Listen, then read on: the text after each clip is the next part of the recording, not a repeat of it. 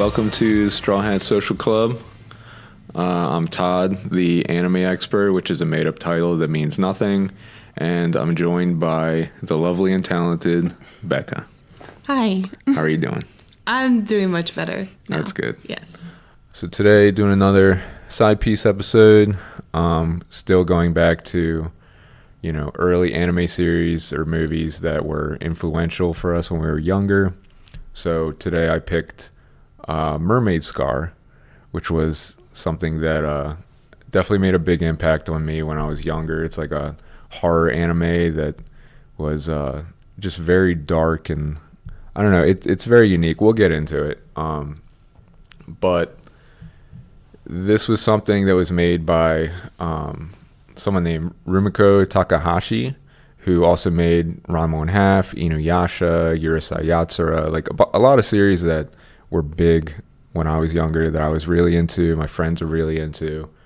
And this was a part of something called the Rumik World, which was like an adaptation of a lot of her different stories. This was specifically from something called the Mermaid Saga, which was like a bunch of different stories that were kind of, what's the word, like if it's a lot of stories put together. I don't know why I always forget that. Anthology? Anthology. It's almost like an anthology that centers around this character, Yuta, who is an immortal, who's been around for like 500 years. And I think they're all like different stories. I haven't actually read it, but I think the idea is it's like different stories just following him and the whole mythology around the Mermaid Scar thing. But I guess you weren't familiar with this. This is definitely like one of those things. We're from different kind of eras of anime. Yeah, I had when you mentioned it, I had no idea what you were talking about. Yeah. So it's funny because one of my friends reminded me of this because I had kind of forgotten about it, and it was like, oh, this is actually kind of perfect for Becca. It's like mermaids, check. Horror, check. You're not wrong, because once you explained it, I was like, oh, well, this is perfect. Yeah, and I can remember when I was much younger, like we'll get into a lot of the details because for side piece, I guess we'll break it down again. We talk about the art first, then we're going to talk about the story, and then we'll give our like final thoughts. So we'll get into a lot of this more in depth, but also I feel like that serves as a reminder for me. Yeah. I definitely forgot how we go through these side piece things. Yeah, I mean, ADHD. I'm trying to create a little structure because it just makes it easier to do this on the spot, because we're both not the most social. I don't know how to put it. I mean, we're definitely both mostly introverted.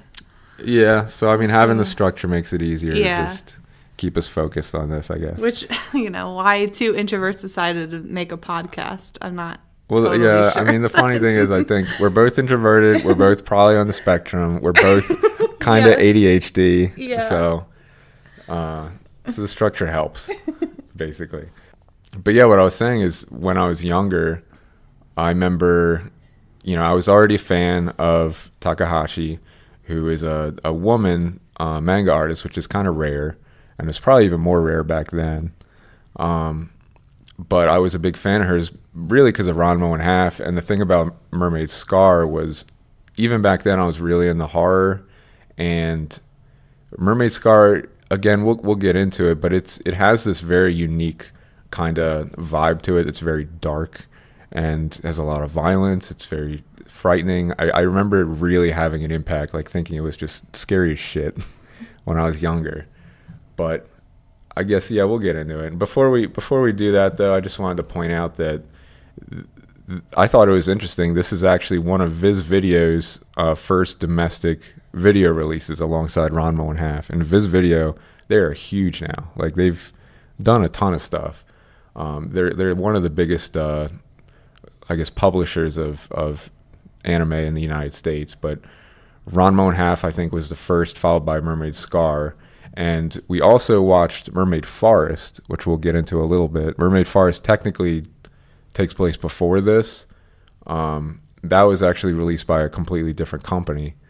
But I not to interrupt, but I That's will fine. say, watching Mermaid Scar first and then Mermaid Forest, I don't feel like it hindered the story. I at think all. it's the better viewing I order. actually am glad we saw it in that order. Yeah. But it is interesting. I think this was really in the early days when anime was first starting to be released in America. A lot of, testing the waters and figuring stuff out.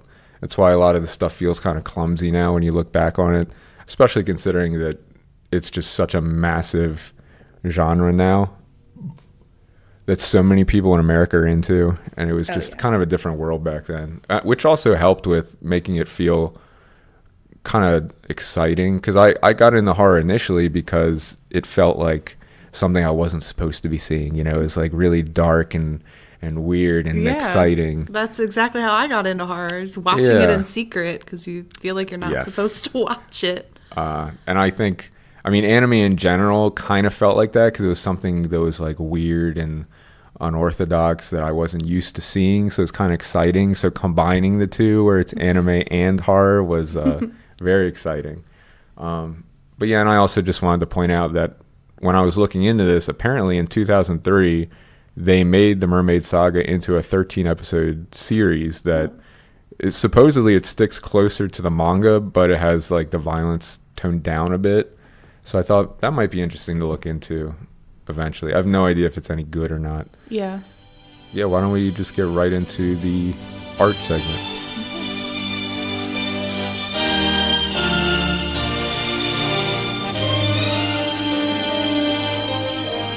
So I guess I wanted to start out by saying that as far as the art goes, I can definitely say back then, my friends and I were trying to draw a lot of like anime style stuff. And I think that Takahashi's art style was definitely one of the early things that my friends and I were kind of imitating, because it is like a very distinct style that I think holds up and looks really cool. You mentioned liking the way that she drew noses. Yeah, I play with my art style a lot, but without getting into that, the way that she was drawing noses is something a way that I've been drawing noses recently, just testing it out, and I found that really cool to like see in action. Yeah, there's like weird little things like that, and like the thick eyebrows, and I don't know. There's something that I have always liked, and it felt like really nostalgic just seeing that art again. Yeah, and I noticed that all of her eyes that she draws for each character are very distinctive and expressive. Yeah. Too, which I think lends to the character art a lot. Yeah, totally. But it did stand out to me that there's like this vibe to it that seems like a really cool vibe for horror, for lack of a better term. But it's like very bright and warm, like, and the music too, adds to that. But there is this weird sense of foreboding because that it's a horror story. So that's kind of lurking in the back of your mind during all that. And there's also, I noticed there's like all these dark shadows like around the edges and stuff, even when it's like very bright. It's just very unique. Yeah, I noticed that like she plays with light and mood a lot, and the way that she uses color theory is really interesting too. Mm-hmm. Like I was blown away by the color palettes that she's using and the way that she uses negative space. The shot composition, well, if you can call it that for an anime, but yeah, it seems very well thought out, and the color palette that you mentioned, it is like very bright, and it feels like kind of neon and tropical. It's almost it fits with like the Mermaid kind of theme. A lot of like sunset, kind of palettes. Am I right on that? Oh yeah, definitely. I think I would like to think that she pulls from life into these magical looking scenes, but you can see where she gets the perfect dusk like coloring, like when it was coming through the windows, and then at night you really get this sense of moonlight and things actually being lit by the moon instead of it just being nighttime. Yeah, totally. It is such a unique tone, and I think that's one of the things that holds up for me the most is just the tone, feeling like very unique for horror. you know. And even like the music I mentioned, it can be kind of like brighter and cheerier, but it also felt like very melancholy, a lot of violins and stuff, which just helps with that tone that it's setting.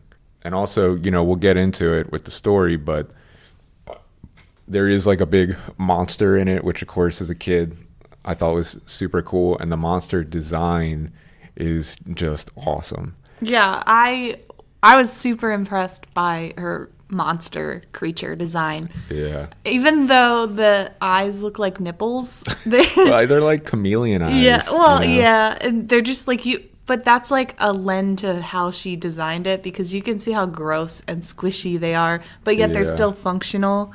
Like, it's not gross for the sake of being gross. Like, it's actually like thought out. Yeah, it's really cool because it does look like just gross. Like, it's got these bug eyes that are like don't even look like they're focusing on anything distinctly, you know, and it's like a lot of slobber and everything. And yeah, it's just super, super creepy. Yeah, I do. I love the way she drew slobber too. Yeah. It's just a nice hint of that. But also the hair on the creatures just looks like an 80s metal band hair. Yeah, it's cool that they keep the person's hair, because people transform into these monsters, and there are little details like that, like the hair that just makes it a little more like ugly and disturbing, but also makes you remember that this was a person, you know, originally. And also in keeping with that, it's also very violent. You know, lots of blood. Yeah, I was actually kind of surprised by how violent it was. Well, it's funny. You said that we did an episode on Vampire Hunter D, which we'll probably have to re-record. We might release that one day. We'll see. Yeah. But the audio is really corrupted. That was originally supposed to be the first side piece, but yeah, we don't need to really go into it. But just let them know. Of course, it exists. We're still working on it. But I just point out, because I remember you mentioned in that you were surprised by how violent it was. There are also titties in there. There's titties in this one. There is titties in this one too. And it's funny because I told you, like, that era, like, this is kind of par for the course, you know, is lots of blood, random titties. Well, they're mermaids. So, yeah, mermaid, I mean, you gotta have mermaid titties. Your titties are technically going to be out. It's not like Ariel where she has seashell bra. Like, yeah, it's not realistic. This is a natural state of a mermaid. But that was part of the era, and I think it fits super well with what we were saying about the tone, how it's like so bright and nice, but when it gets dark, it gets very dark. And yeah, I love that about this. But do you have something else to say about the artwork?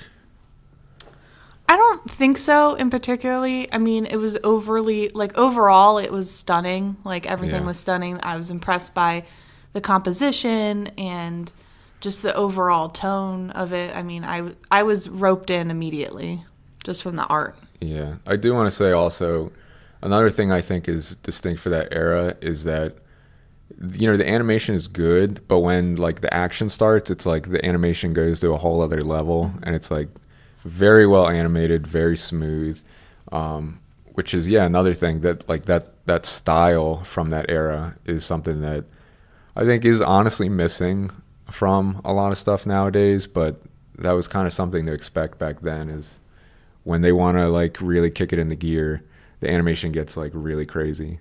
Yeah, and I think another thing to mention is, like, when we're watching animes from this era, they were usually hand-painted because of the tools available. And, like, I don't know if we got to mention that or not, but it lends to the nostalgia just because, you know, the warmth from the, you know, the paint passing through the light of the transparency. So I think we mentioned that about the early One Piece stuff. Yeah, I couldn't remember what episode we talked about that in. Yep. So yeah, why don't we move over to the story?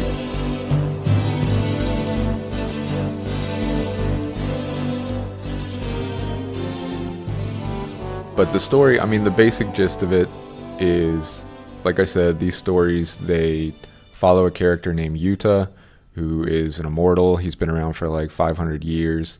And the mythology they present, which is also just one of the coolest things, because a lot of good manga, I feel like, starts from this idea that you can kind of sum up in like a sentence or two, and then it just goes from there. And the sentence or two thing about this mermaid saga is that in this world, mermaids exist. They're still treated as like fairy tales that like, you know, just kind of exist like in this mysterious way that people aren't really aware of. But the story goes, if you eat the flesh from a mermaid, that it'll grant you immortality, which is exactly what happened to Yuta.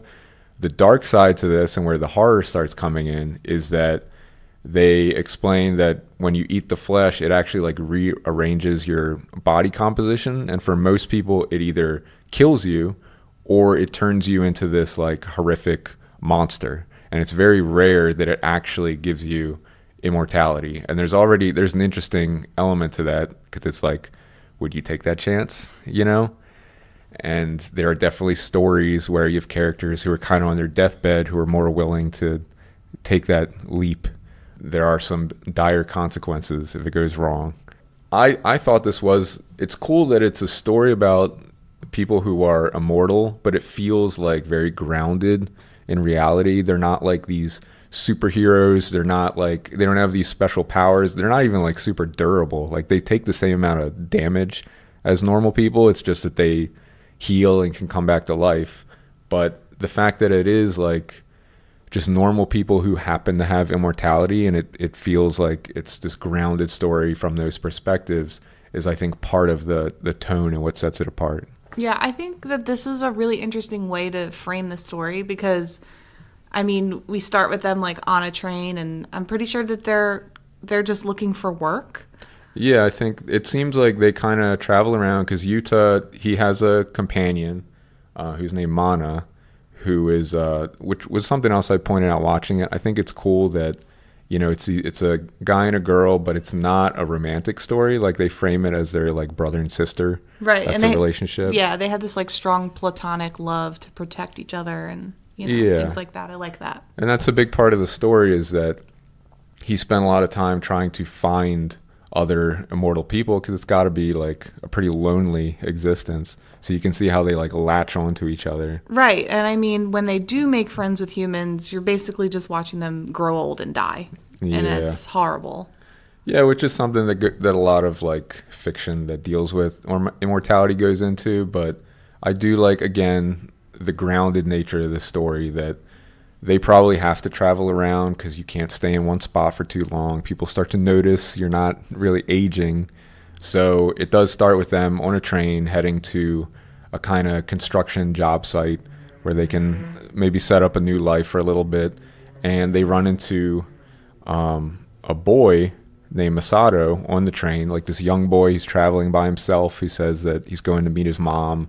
So they become kind of friends with him. What was your like initial impression of all these characters? I will say I literally already saw this little boy as innocent, and I was just like, is he, you know, like how sad, you know, like he's traveling by himself and he's just trying to see his mom, and I felt bad for him in the beginning, like right off, like I felt bad for this little boy.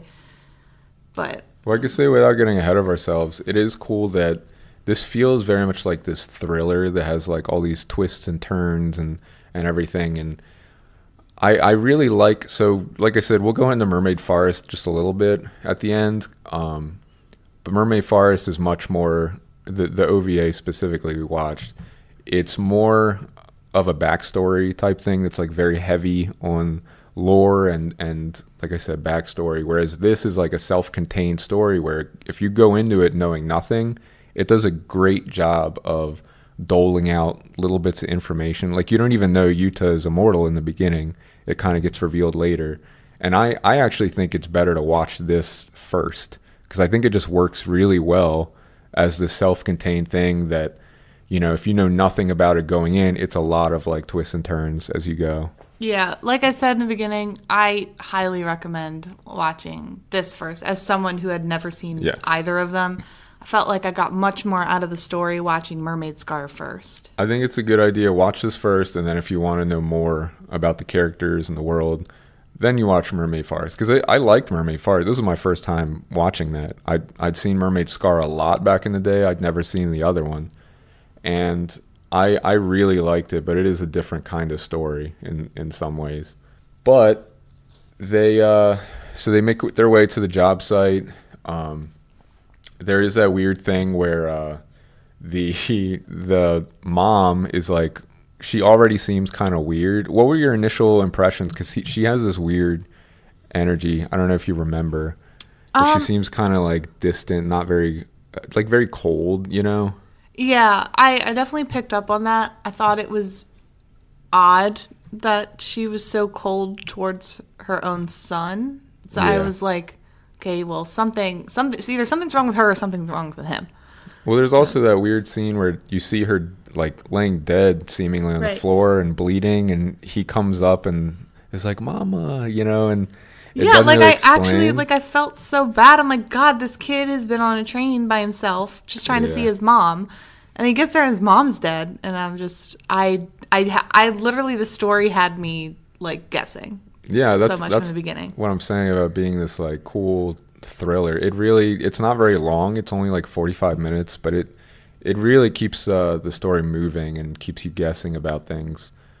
It's just a really cool story. Then, like, after we see her seemingly dead, there is that scene where she is alive and she's like attacking him with a pair of scissors, and has to wind up getting the little boy gets saved by Yuta. He comes in and intervenes. But I remember there's that shot where she like stabs down with the scissors and you see blood come out, and you were like, did she just kill that kid? No, I was really shocked. I was like, what the fuck is this story? Like, she just murdered her son in like broad daylight.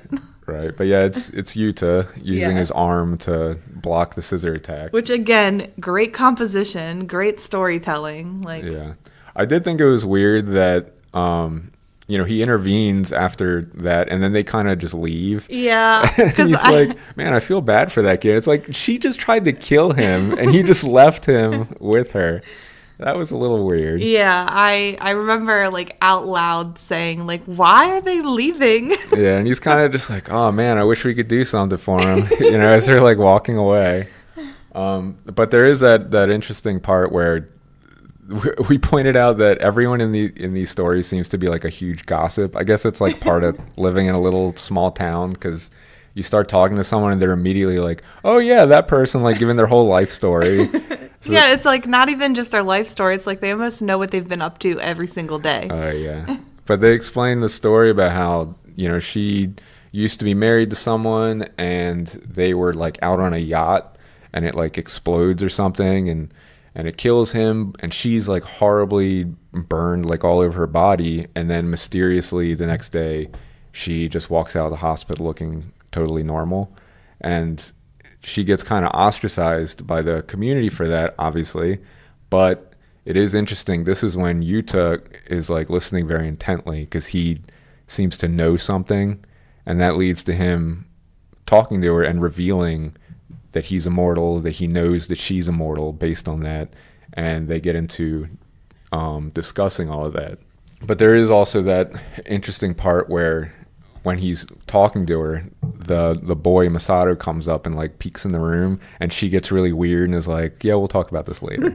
You know what I mean? So did you pick up on anything from that? I honestly, no. And usually I like to think that I'm good at picking up on what's happening with a story, because I studied a lot of like film theory and stuff when I was in college.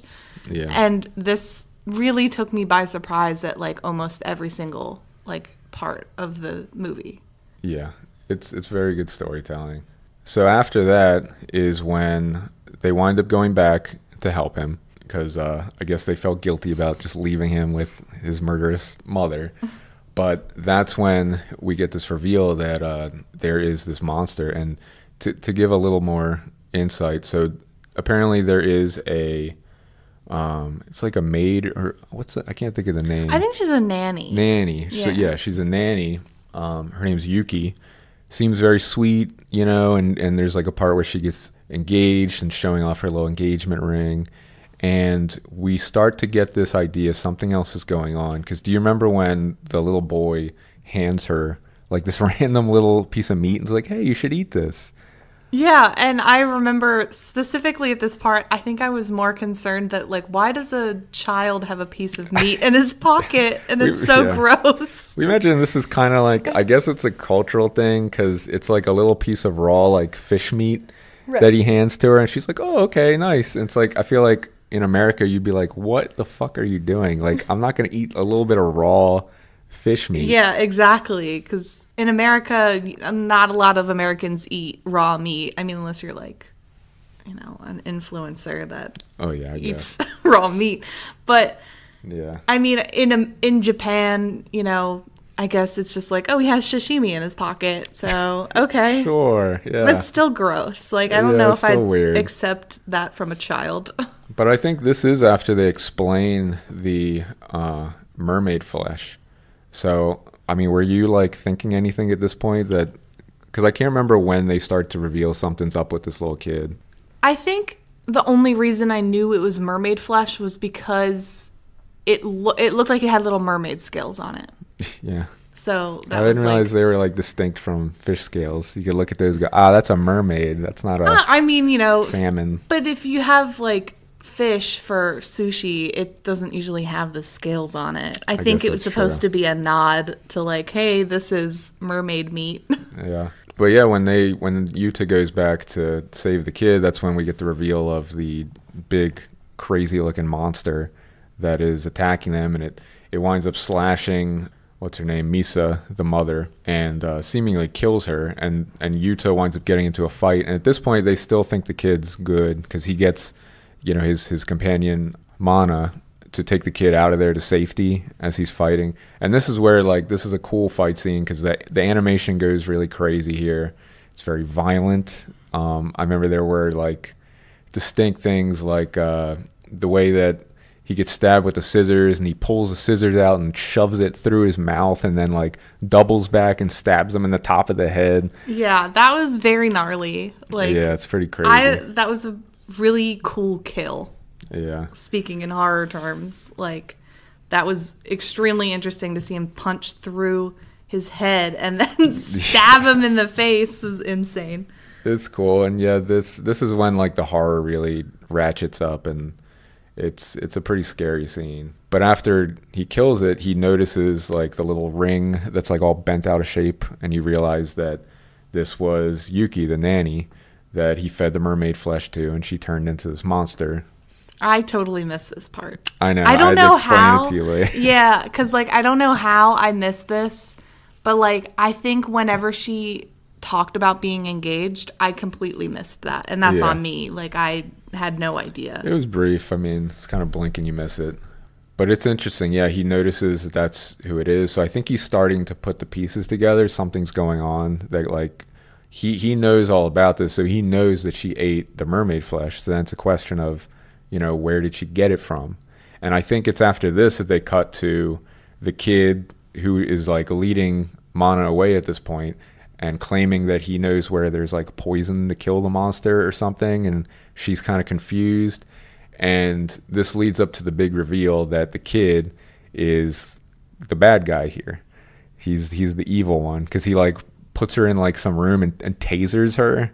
You remember that? Yes. So crazy. That was... Yeah, I this really threw me because I guess, I mean, you should know in most horror movies the kid is usually the bad guy. Yeah, but he was just so innocent. He was so innocent. They do a good job that he does seem really sweet and innocent, but there is something kind of creepy. When you look back, there's a lot of little creepy moments. Yeah, definitely. Yeah, or he's just kind of staring, Yeah, and he wraps her in barbed wire, which is like a lot of the stuff with the kid. What I liked about it is that he seems very cold and cruel. So the big reveal is he's immortal, obviously. He's been around for 800 years, so he's actually older than Yuta, and you can see that there is this kind of weird cruelty to everything he does. When he wraps her in barbed wire, the idea is you're immortal, so you'll heal from it, but it's gonna hurt like a bitch. So it's a good way to incapacitate. Yeah, that is so devious. Yeah, it's pretty scary. But he goes back because he realizes. So I guess we should explain the whole thing is, since he's a child, and this is another thing I thought was really interesting in the story, is that he became immortal 800 years ago, and it goes into the realities of what it would be like to be a child who's immortal, because you can't really live on your own.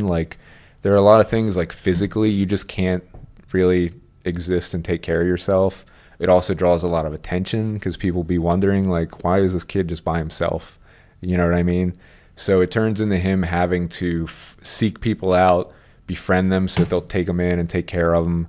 And they mentioned he spent like a couple hundred years just going into the care of random people, but then watching them get old and die and realizing like he can't just keep doing this. So that leads to him somehow getting his hands on a surprising amount of mermaid flesh. It seems like he just has a lot of it that he keeps doling out. Yeah, he has a weird amount just on hand. Yeah, he has like a whole stash. I don't think they explain that because the mom mentions that she's trying to find it because she needs to get it away from him, you know. But he has like a stash of this stuff somewhere, I guess. And he finds people that can be like mother figures. He feeds it to them. Hopes they turn immortal. If they do, then they can take care of them for a while.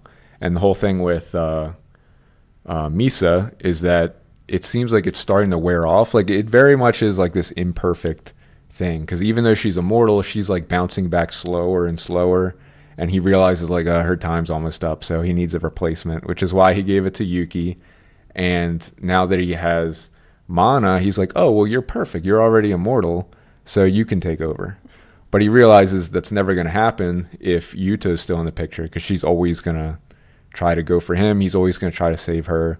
That's why he leaves to go and confront Yuta and try to kill him.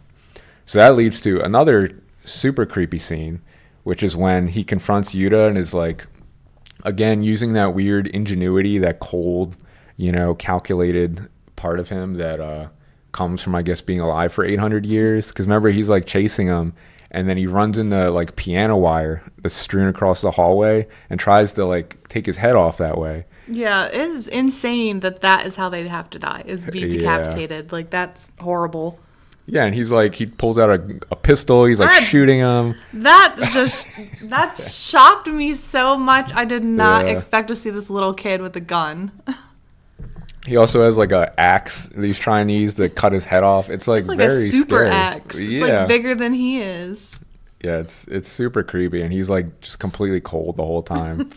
But you can see this confrontation's interesting because even though he's a kid, Yuta like comes to that realization that like, wait, how many people have you fed this mermaid flesh to over the years? Like, you have condemned so many people to death or worse, you know, becoming these monsters just so he can find caretakers.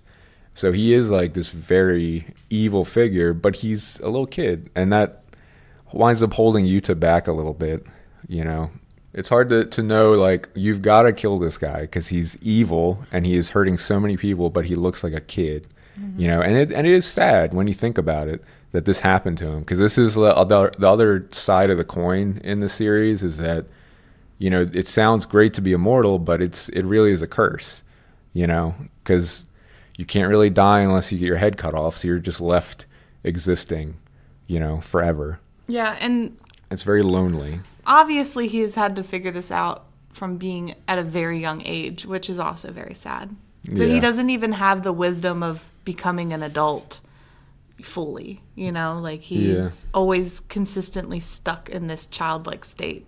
Well, it's sad when you think, because Yuta's his answer to this was to travel around and just try to find another immortal, and you realize like this kid, he could have been like a part of their group, you know what I mean? Like if they had found each other sooner, they could have been like these surrogate parents and taken care of him. But at this point, he's so twisted from living like this for so long. It's like, I don't think there's any coming back. Mm-hmm. You know what I mean? But yeah, so Yuta, he winds up getting like very fucked up by this kid. And Mana has to come and try to rescue him. But even her, like, there's that moment, this very emotional moment, because she's kind of, they never really explain what's going on with her, because she seems kind of like out there. Do you remember? Like, yeah, it does seem like she has some mental things happening, but I don't know exactly what they were. Yeah, because they even mentioned, because she does cry at the end, and he mentions like, oh, that's the first time you've ever cried. And she has this weird, like, cold, detached view of it. Like, oh, I just felt really emotional, and then water came out of my eyes. I a theory about that, but maybe when we get into it more. Okay. But she does get very emotional about the idea of losing Yuta, and kind of literally puts herself in the way and gets that axe in the back, like trying to defend him. But then she winds up collapsing, and the kid just burns the whole house down, like hoping to take them out. Yeah, but honestly, even before that, remember she like rolled down the hill and landed in front of a gas she's wrapped station. in the barbed wire. Yeah, and had to rely on some human helping her. Yeah. But there is that cool moment when she's holding him in the fire and has her hand over his chest, and you feel when his heart starts beating again, and she gets very emotional and gets him out of there. And the way it ends is with them, they have that weird chase where they're on a motorcycle chasing him in a car, and he's got his mom Misa with him, because I guess he realizes, like, well, I'm gonna have to depend on you for a little bit longer because this didn't work out. But as they're driving down the road, the car runs into a truck, flies off the cliff, and like burns up. And does the kid like clearly die? I can't remember. I think can't it's implied. remember. I think it's implied that he died, but probably at the same time, it could also be implied that he is still alive. Because what Misa, she burned alive in a boat accident and still survived. Oh, that's and, true. You know, he's much older, probably much stronger at some point. So. Well, I wonder if they pop up again in like the other stories. I'd be interested in looking into that. But there is that nice little scene at the end where, you know, they're walking, and it's when Mana cries and makes it clear she never wants to be without him anymore. Like there is like a bond there that I thought was really cool. Again, it's the fact that it's like platonic. I actually like that. But it shows that, you know, if you're immortal and you find another immortal who's like, you know, passes the vibe check and is a cool person, like, yeah, you're going to want to hang on to that person forever, because the loneliness of being without them has to be insane. Yeah, I think coming back on that moment where she seems cold and like non-expressive about what had happened, I think she's trying to prove that she's strong and that she's still coming to grips with whatever this curse is on her. Yeah, I could see that. Yeah, I don't know. Yeah. Where that was going. No, I could totally see that. And yeah, it ends on that note. It ends on that note where he pulls the ring out from Yuki and throws it into the ocean. I thought that was like a nice way to end it, you know, almost memorializing, you know, her tragic death. Yeah, I miss this too, because I know, you saw him throw the ring and we're just like, what is that? And it's like, oh my god, it's like this big ultimate like dramatic moment, and the whole like ending credits is the ring falling through the ocean. I could just imagine being like, okay, like, I don't know what that means. That's how I was. I was like, I mean, it's beautiful. The animation was beautiful for it. But I'm like, for the life of me, I could not understand. I was like, what is going on here? And that's when you had to fill me in. Funny. It's only because I missed that one tiny detail. I know. And it just, It is blink and you miss it kind of thing, because it is like a very tight story. I mean, like I said, it's only 45 minutes. Because this is an OVA. Are you familiar with OVAs? That was something I was going to explain to you. No, not at all. We'll probably go into it again during the One Piece episodes because it's relevant. But OVA stands for original video animation. Okay. And it's basically, this is kind of just an anime thing that you kind of have your TV series, you know, that are aired on television. You have your movies that are like big budget, release in theaters. And OVAs are released straight to video. They're like straight to VHS, or I guess they still make them now, so they must be like straight to DVD or something. But their OVAs are interesting because they tend to be in this weird in-between zone where it's like not as short as a TV episode, not as long as a movie. Usually it's around like 45 minutes, an hour, and the budget is like higher than a TV series, but it's not as much as a movie. So it's a weird middle ground, and that's what this is, OVA. And I think they probably do this for certain things where it's like they don't want to commit to a full TV series, but they want to, you know, animate something, and this is what you wind up with. But they're cool because they can be like these short, like one-off things like this. And I really, again, I like that it's like this interesting thriller that really sends you on this journey where if you go into it knowing nothing, the way it doles out the information, has these twists and turns and these scares, I think it's like such a tight, I think it holds up super well, personally. And you liked it too? No, I loved it. Yeah. Yeah. Yeah, I think it's great. And I wanted to talk quickly about Mermaid Forest because we did decide to watch that afterwards. Mermaid Forest takes place before this. It definitely gives more backstory to Yuta and shows him meeting Mana and everything, but it is a different kind of story. It feels more like a period drama type thing. Yeah, I was gonna say it clearly takes place in a different time period. Yeah. But it is like, it's more of a drama. I think there's more like thriller stuff toward the end. It does have like monsters and violence, and it's stuff that seems to be like a staple for this. And it also, I thought it was interesting that both of them have like a secret antagonist, basically, where you have a character who seems like a good person, and then at the end you realize like, oh, they're actually evil. Because the kid in Mermaid Scar, but in Mermaid Forest, the whole thing is there are these twin sisters. One of them gets sick, so the other one feeds her mermaid's blood to try and bring her back. And it seems like the mermaid's blood, it curses her to turn into a monster, but it does it in this like slow way since it's not the actual flesh.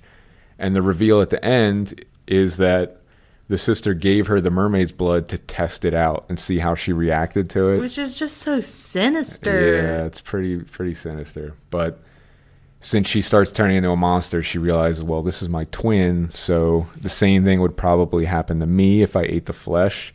So it's very sinister. 'Cause she basically cursed her sister to this horrible existence just because she was seeking immortality for herself. Yeah, she did a really good job yet again writing this story, just in a way where you wouldn't expect the twist, really. If you're not really closely paying attention, even then you probably still wouldn't see it coming, because it surprised me. Yeah, and I think it's cool that seems to be like a staple here, is that it's got these weird twists and turns and like the big twist at the end and everything. Like they are very good stories, like the storytelling style, and again, it has that same tone where it's like bright and colorful, but it also feels like sinister and foreboding around the edges. So it's still very cool, but Mermaid Scar, I think, is like, that is the one that's the really tight, good story that's like very self-contained. And you don't need to go like super in depth with the lore and everything. Like you can pick up everything you need just from watching that one. So, if you have anything else you wanted to say about the story? Well, I mean, just as personal preference, I think I like Mermaid Scar more. I agree. Than Mermaid Forest. Not that Mermaid Forest was bad, but I will say some of the story was a little hard to follow in the beginning, but it all tied together in the end. I can understand that, because I knew what was going on from the get-go, so I guess as a new viewer, that makes sense. I can't remember how I felt. I remember back then just being like, I know there's a monster in this, can't wait to see it. Like, I was pretty young. Probably too young, but I could say that about a lot of stuff I watched. Yeah, I mean, if we ever get into a horror podcast, we can go into all the stuff that we shouldn't have watched when we were kids. Yeah, I mean, I guess it's not super relevant, but after this, we decided to watch the Teenage Mutant Ninja Turtles, the original live action movie. And we had a lot of the same thoughts, like, I can't believe this was made for kids. Like, it gets pretty dark. Yeah, that story is just a little too dark. Like, I can't believe I was probably 5 when I watched that, maybe. Like, I thought that was great. Because it's like, you're not handling children with, like, kid gloves back then. You're going into more serious themes and stuff. And I guess there is still some of that nowadays, but yeah, I don't know if they trust kids as much these days. Yeah, the way that the darkness of that movie seemed to be compartmentalized into my brain, instead of me like actually picking up on it when I was a kid, because I definitely did not. I only remember like them eating pizza and skateboarding. But yeah. Okay, well, why don't we just go into our final thoughts then?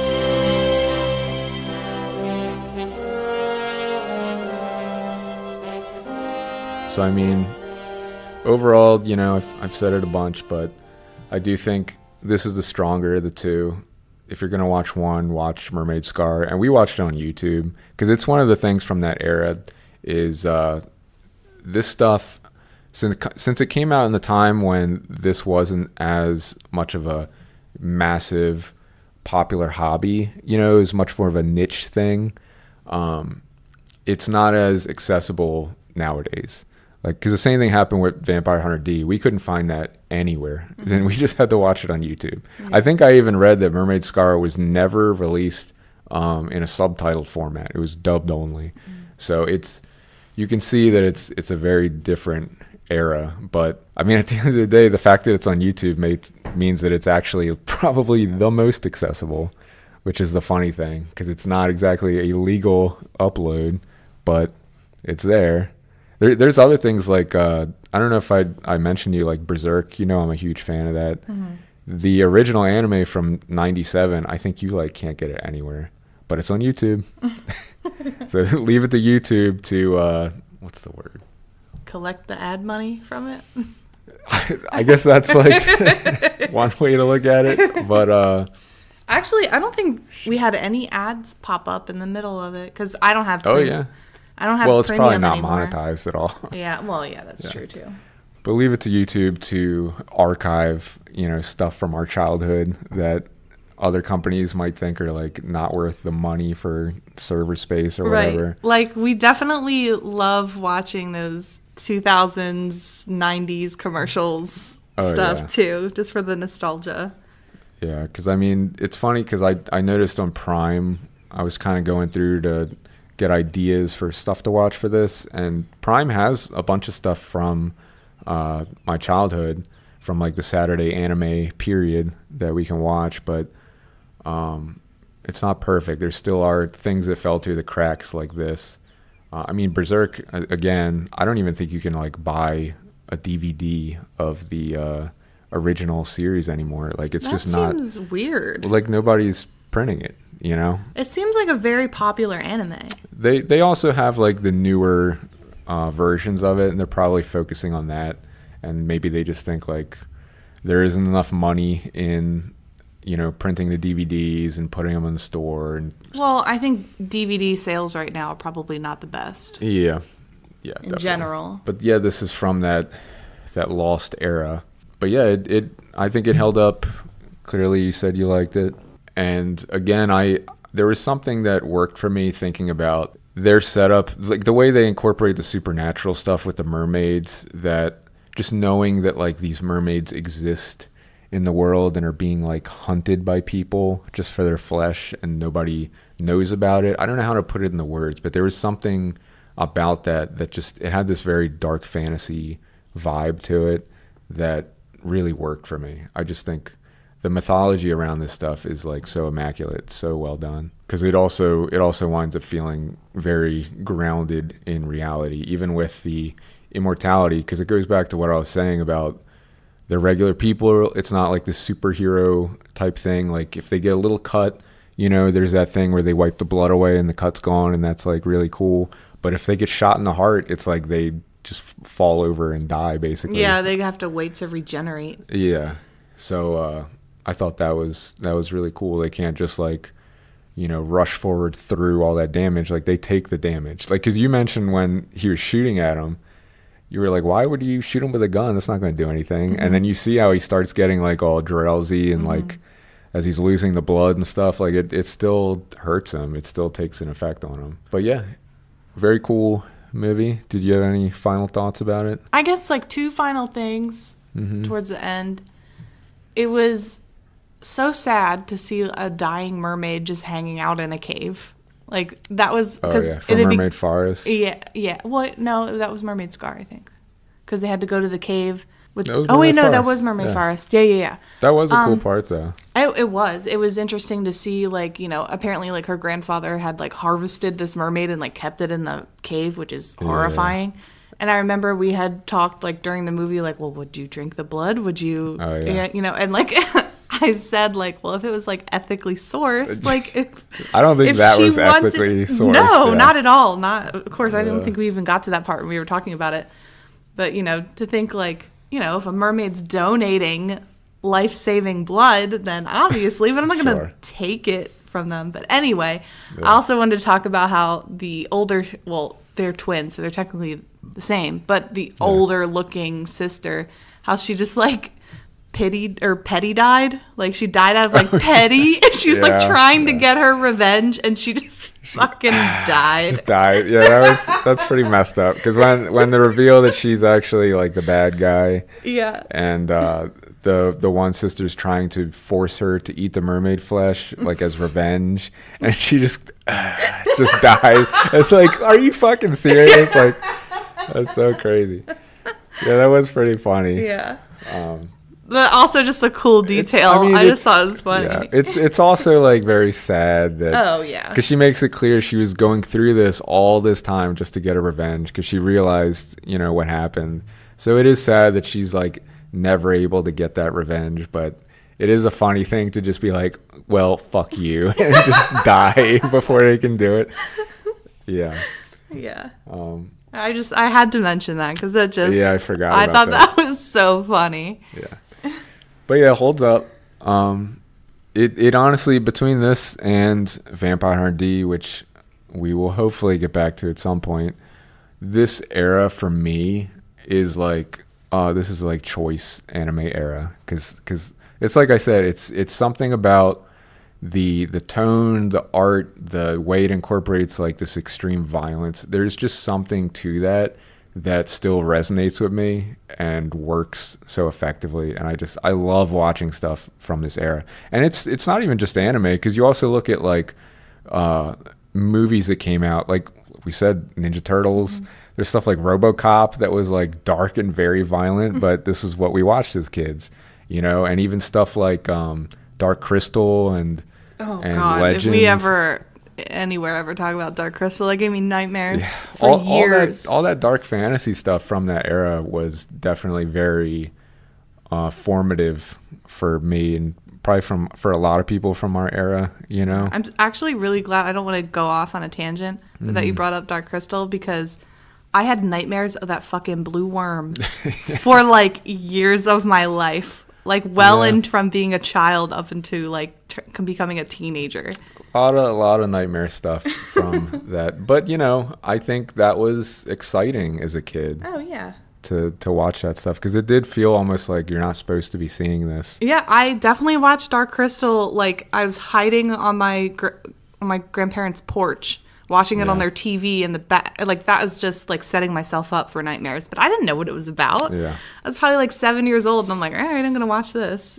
Yeah, but I think anime reflected that era too. I don't know what it was, if it was like all the lead paint that was fucking everybody up or something, but if you look at Nickelodeon and Cartoon Network too, it's the lead paint making these incredible, weird, dark shows and movies. Yeah, but this is my jam. I love this stuff, so I'm excited to watch more stuff. And I think it's funny because when we watch your stuff, it's probably going to be like Miyazaki and like nice stuff. And but it is. It literally, it's all going to be like bubbly, bright things, because that's just what I had access to. And it's funny because we are only like 5 years apart, but I feel like the difference in our eras, like the stuff we were consuming, there is a difference. You can see like where the transition happens a little bit, but my stuff's going to be a little more twisted, a little darker and weirder. But I'm excited to go back to that stuff because the nostalgia is very strong for me. It's weird because I don't really get nostalgic about a lot of stuff, but this is something that really resonates with me personally. So excited to get into more of these. Yeah, I am too. But yeah, I think that was good. I don't know if you had any other final thoughts or anything. No, if we're done talking about the story, do a little bit of housekeeping, I guess. Sure. We should probably start doing housekeeping at the beginning, but we'll get there. That's all right. I mean, what did you want to talk about? Well, I mean, I think it's good to say, like, this is the first podcast that we are now actually officially launched. Oh, yeah. Like, we've been working on this project for a long time, and, like, we have finally launched the podcast officially. Yeah, we pre-recorded a lot of stuff. Yeah. Yeah, so that's been fun. Mm-hmm. I don't know what else to say about that right now. I think we'll go more in depth. I have an idea for an episode where we can really talk about that. Yeah, we don't have to get into all the other stuff, but I just thought it was nice to mark, at least at this episode, we have now officially launched. Yeah, it's the first one since then. Yeah. But that also means you can find us on Instagram. Yes. We're posting on there now. Yes. Should be on YouTube by the time you hear this. Yeah, we're working on YouTube right now, but. Yep, trying to get our TikTok algorithm going, which is fun because you don't use TikTok. I never use TikTok. It is so crazy to see someone in real time get addicted to TikTok. Well, I wouldn't say I'm addicted. I mean, but sure. It's not like I'm checking it every day. But the funny thing about it is, Becca was, because she's the big TikTok master over here. I wouldn't call it a master. Okay. But a TikTok addict, let's say. Okay. That's fair. But you were noticing you kept getting spoiled on One Piece stuff. So I was like, I can scroll through and, try to like the One Piece stuff, get our algorithm straight. And yeah, I mean, I probably sound old as shit, but it is like a weird world. Like I'm just not used to that. That really TikTok does make me sound old as fuck. Yeah, TikTok has its own flavor of memes. So I'm sure you're starting to dip your toe into a lot of that stuff makes its way to like Reddit and stuff where I'm at. Yeah, but you know, like months later. But it is like, it's much more raw. It feels like I'm watching the source material, like it gets a little crazy. Yeah. Also, I can tell you've been scrolling on there because the amount of lives of like haunted houses and stuff. Okay, hold on. No, I haven't. Like, what is this? I was barely on that algorithm for only a little bit. Yeah, but they probably connect my account. But anyway, yeah, I guess follow us on all those places. Is there anything else I missed? I don't think so. Instagram, YouTube, Tumblr. We have our links set up on every profile. So if you need to find us on another platform or if there's a preferred way you want to listen, it's up there. Sure. All right. So we can wrap it up. Oh, wait. Also, if you have a movie or something, I feel I like to tag this on the end, Yeah. Because I really do, just want to hear other people's experiences with anime. I mean, especially in America. Yeah. I feel like there was a lot of stigma around it, and it's just, I'm interested to hear. Well, I'd love to hear it from people of all different generations. Oh, of course. Yeah, it's not, first of all, not exclusive to America. I'd love to hear in other places, too. Yeah, sure. But, I'm just interested. If you want to share a story, if you want to share a favorite movie that, for us to watch and review, I'd love that too. And you can send it to strawhatsocialclub@gmail.com. Yes. All right. Well, I'm Todd. I'm Becca. This has been Straw Hat Social Club, and catch us next week. Yes.